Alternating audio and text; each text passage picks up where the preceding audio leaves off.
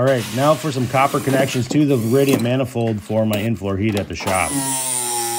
I'll be connecting these two pipes that go into the supply and return of those headers to what's called a low loss header.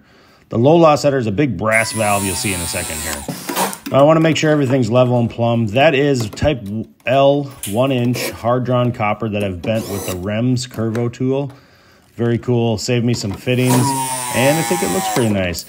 Using the rigid press tool as always. So that big valve right there has a magnet, some screens, air valve, a drain. It's got all kinds of stuff going in it. It's a very cool, easy way to eliminate a whole bunch of connections on your system and a whole bunch of different components. Really like that valve a lot.